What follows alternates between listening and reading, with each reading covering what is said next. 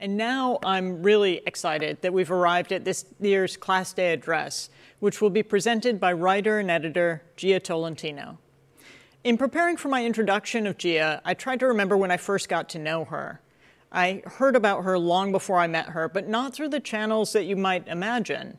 Jia's partner, Andrew, was my student years ago, almost a decade ago, I realized, with some shock at the passing of time. He's now a senior associate at Shop Architects in New York, and he remains a close friend. So I learned of and finally met Jia through Andrew, and have watched both of their careers take off, really, since that point. I first admired Jia for the way that she grounded her partner, patiently enduring our world of design school and all that it entails. And then I started reading her, first on Jezebel, listened to her on various podcasts. I highly recommend the long-form podcast episode 183. And I started reading her in The New Yorker when she became a staff writer there in 2016. Jia's writing is smart, sharp, original, and thought-provoking. In the introduction to her book of essays, Trick Mirror, which she published in 2019, Jia writes, "It was worthwhile, I told myself, just trying to see clearly, even if it took me years to understand what it was I was trying to see." I'm really thrilled that Jia has joined us here today to talk about seeing, to talk about understanding, to talk about the messiness of our lives that often stands in for tidy conclusions. Hi, Jia. It's great to see you. I take it from your background that you're in upstate New York, and I'm wondering if we're going to get a glimpse of baby Paloma or Andrew.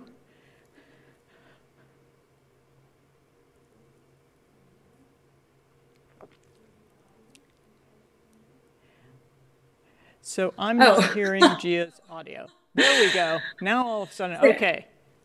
I am in beautiful upstate New York, but I have sent the baby and Andrew out of the house for this portion of the day. It's so good to see you. Respectful. That's so respectful of our ceremony. I would have loved to hear a crying baby just to catch a glimpse of her life. Okay.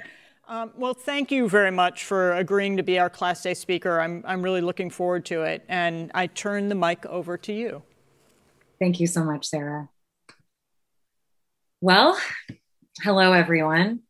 And congratulations to all of you for making it to this moment, which, like life itself, is strange and thrilling and unrepeatable, even as it continually dissolves in the texture of the ordinary. I hope that all of you find time today to encapsulate your instincts in a form that you'll be able to revisit later. And I hope you feel particularly aware of your untested potential and that this feeling returns to you and you to it over and over, both in your life and in your work. And also, I'm really thankful to Sarah and to the Harvard Graduate School of Design for inviting me to speak to you, though I feel that there is a not insignificant possibility that me being here right now is a joke that someone is playing on all of us. I have to disclose to you that my awareness of built space is, under certain circumstances, completely non-existent, and that honestly, the only creative and critical practice that I understand is writing. And these days, I hardly feel that I understand anything about it. As Sarah mentioned, my boyfriend is an architect.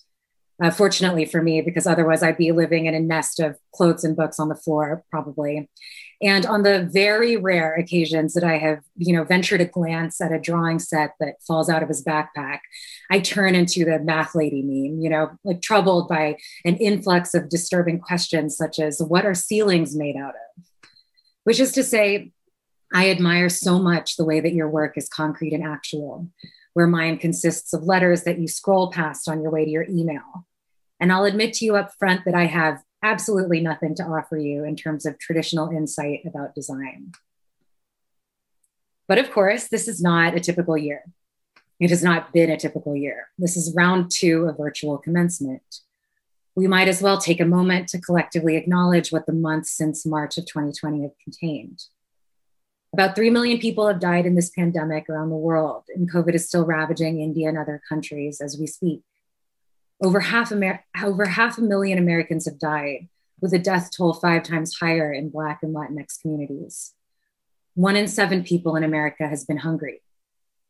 Almost 3 million women have had to leave the workforce, a disproportionate share of them women of color.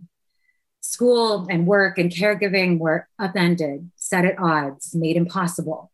patchwork back together by extraordinary effort. The existential porousness that makes us human was reconfigured as a source of possibly fatal danger. We were separated from our families. We Zoomed from our closets and got cut off after 40 minutes. Many of you, if not all of you, have had an entirely different experience of graduate school than you had hoped for or maybe expected, and are wondering now how to recreate and reform the camaraderie and connection that you want and you need. We are all still readjusting after this long, long stretch in which so much was incommunicable and unwitnessed, so much joy and struggle and pain. But because of this, we began to see differently. The structures that determine the texture of everyday life became that much more visible. The criminal inequality in this country became even clearer as the population was divided into those who can work from home and those who would serve them wearing a face mask. The late anthropologist and activist David Graeber's axiom that the greater social value produced by a job, the less a person is likely to be paid for doing it, took on a new meaning. And on many weeks, it felt like there was nothing to do but to bear witness.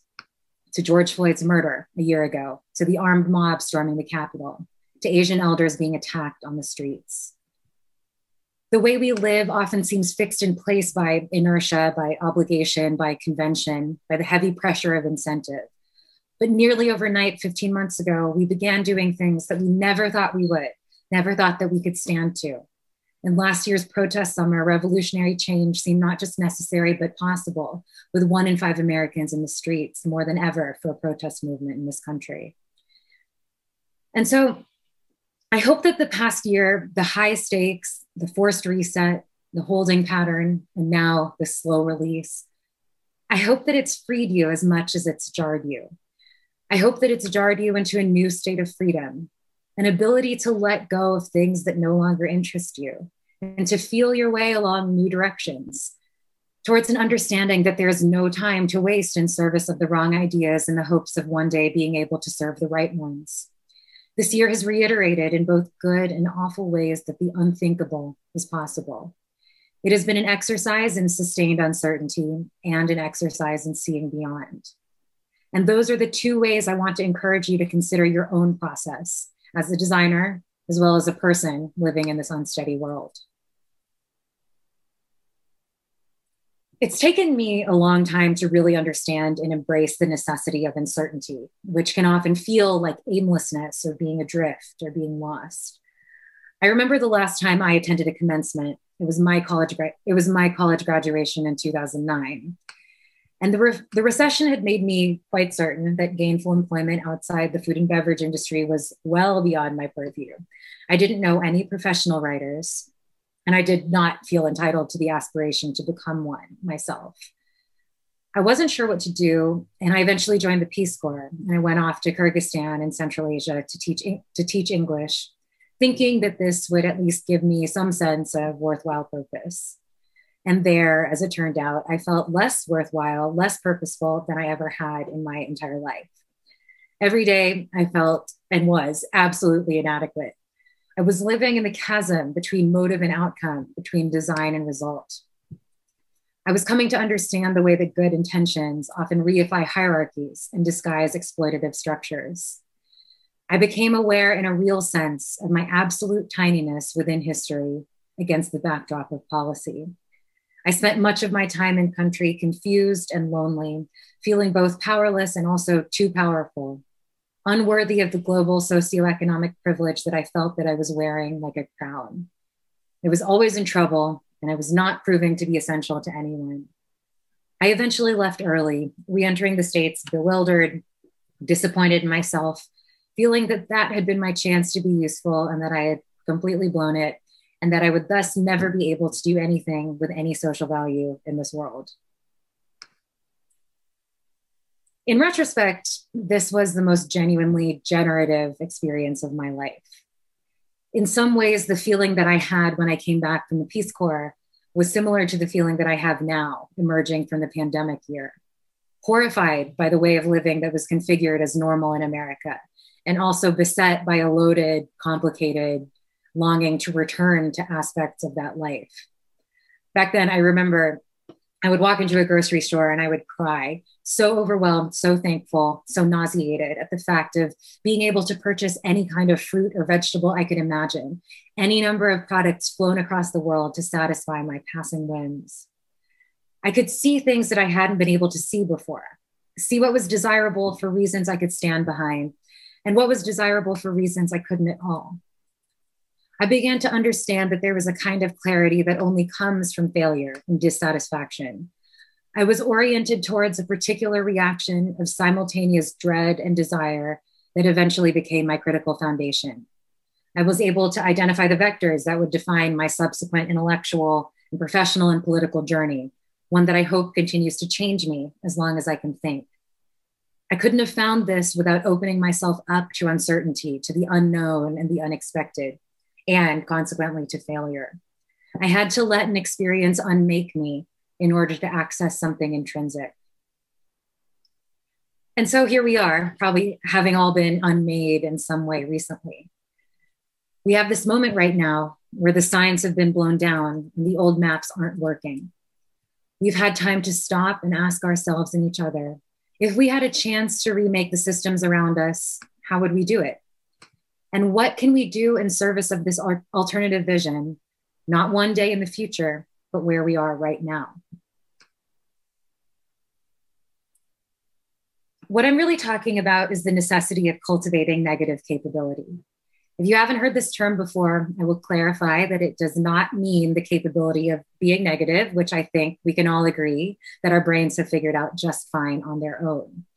Negative capability, which in actuality denotes one of the most constructive things a person could cultivate, is a term coined by the 19th century English poet John Keats, who used it to describe the ability to dwell in uncertainties, mysteries, doubts, as he puts it, without any irritable reaching after fact or reason. This, importantly, doesn't mean the rejection of fact or reason. It means the suspension of the need for a fixed explanation or a satisfying conclusion. Negative capability is the capacity to stop thinking of the unknown as something to eradicate and begin conceiving it as the source of what we're after, with the understanding that our potential, both individually and collectively, lies in what we don't yet know or see. The Harvard law professor Roberto Unger draws on negative capability for his theory of false necessity, which is essentially an argument that the structures we think are fixed are actually plastic, that everything has been made, which means it can be remade. We've seen a glimpse of this over the past year, maybe a bigger glimpse than has been possible in a long time. To give just one overarching example, we've seen that we can change nearly everything about our collective daily existence to protect the public good.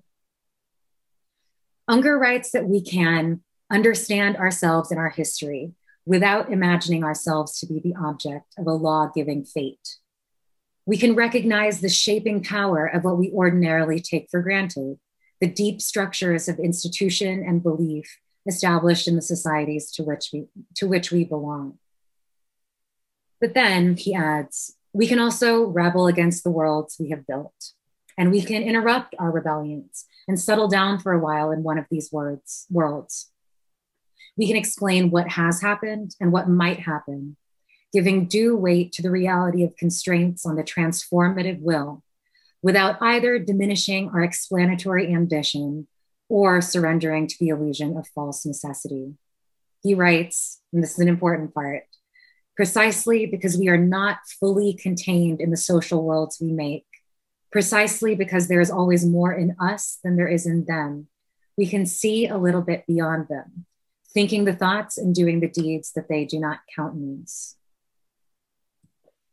This is what it means to cultivate negative capability. And it's a process, I think, that's incumbent upon us as people, incumbent on me as a writer, and incumbent on you as designers, to grasp the world as it is, not to work more smoothly within it, but to test its edges, to understand that it can be changed, to understand that none of it was inevitable and none of it is final, that there's always more in us and the people around us than what is recognized or suggested, that is what is recognized or suggested. And that the choices we're told matter most are often distractions from the fact that it's the things that are not presented to us as choices that we need to understand as such if they're ever to be changed.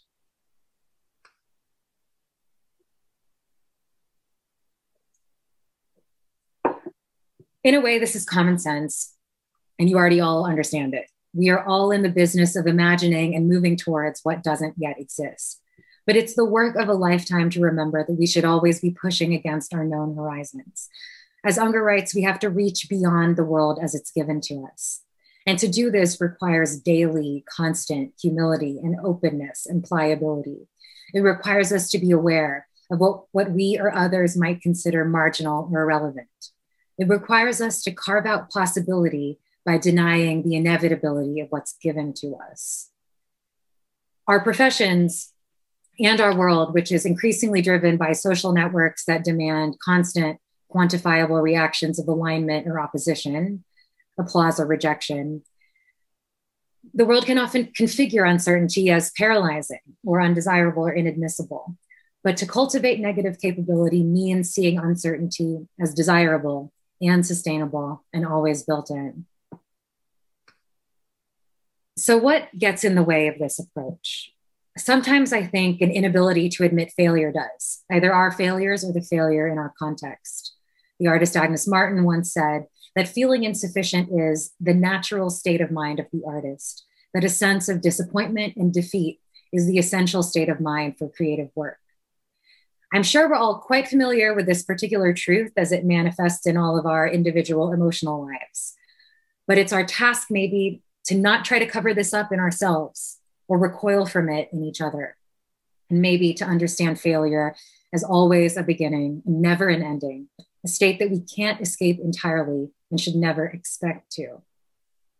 I wonder if we can think of our world in the same way, our institutions and our systems, to understand disappointment as the natural state of mind of contemporary living, given these levels of inequality, this ecological destruction, this country's foundation of genocidal racism, the violence of capitalism and what appears to be its terminal stage.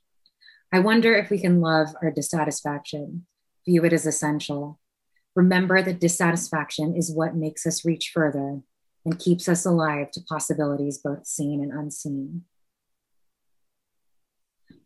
What also gets in the way is noise, of course, the sort of feedback and static that obscures the potential that inheres in simple presence and attention. Despite the distance that defines the past year, many of us had an irrefutable reminder in the protests of this potential, of what can happen when people are physically together, paying attention to each other and to the world. But as we know, the open-ended consciousness that many of us are coming out of the pandemic year hoping dearly to retain and to deepen, it is powerfully vulnerable to the status quo and to the temptation of melting back into familiar categories and patterns. And we are incredibly handicapped in our capacity to think into the unknown by the fact that we all, I'm just guessing, have smartphones and thus have made ourselves reachable, as the late writer Mark Fisher, known for his blog K-Punk, put it. We're reachable by the imperatives of capitalism at every point in the day, at any place in the world. What better device than an iPhone to prevent a person from cultivating negative capability? After all, iPhones don't tolerate uncertainty. They blast us with information and stimulation and various forms of the given, until all we are often left with is the existential state that is least conducive to changing or creating anything, a dull anxiety, exhaustion, and unease.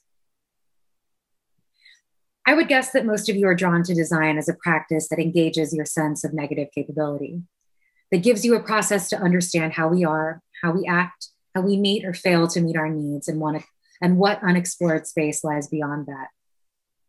I'd guess that you're drawn to design as a process that asks you to make sense of things as they are in order to envision how they might be, a process that actively generates questions and requires you to map out possibilities in return.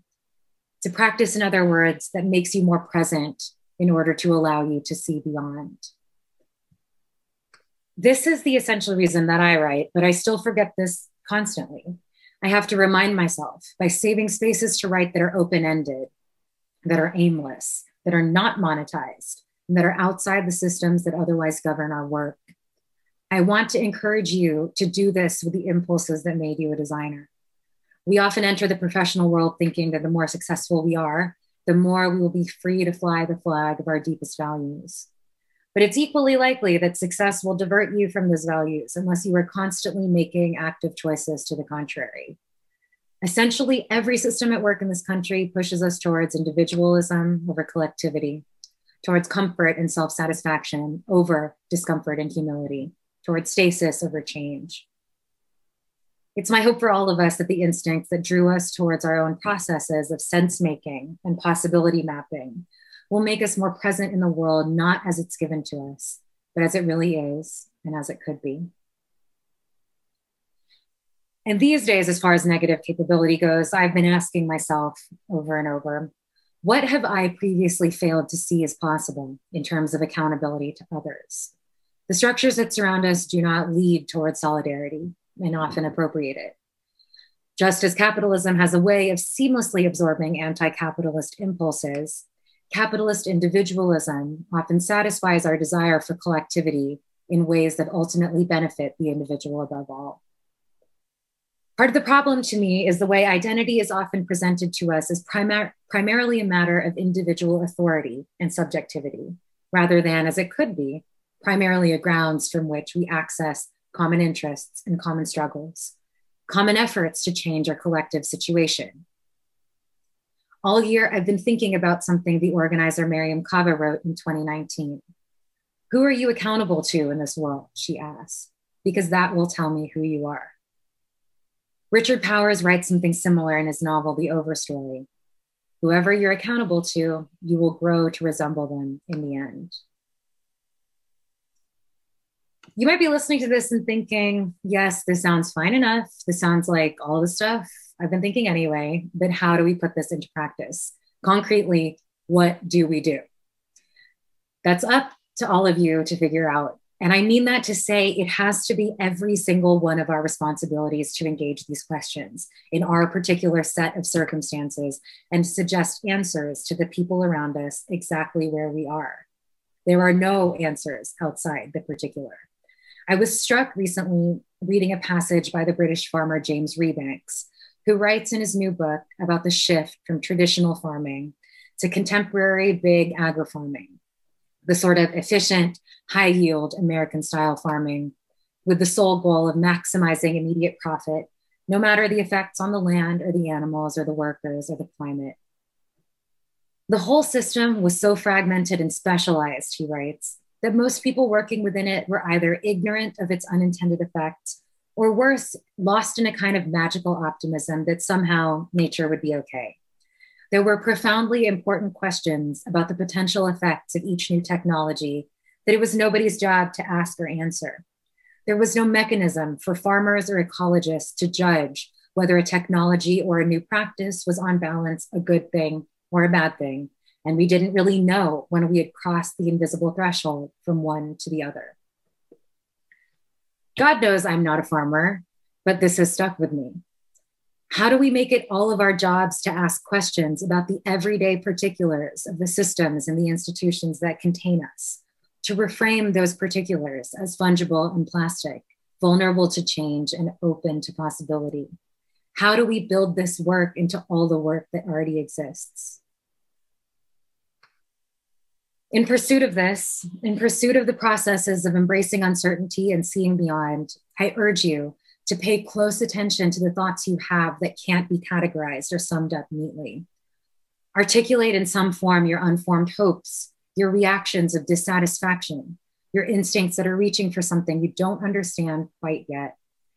Pay attention to what you haven't said out loud, what you fear broaching, what you yearn for most deeply, what feels too complex to see all at once or to talk about neatly.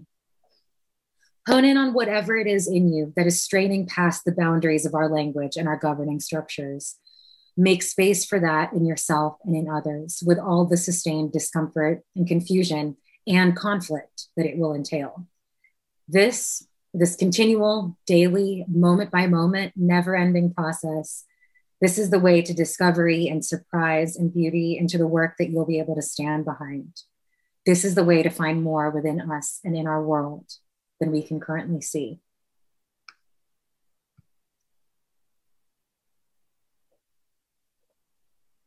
I'm going to leave you with two thoughts.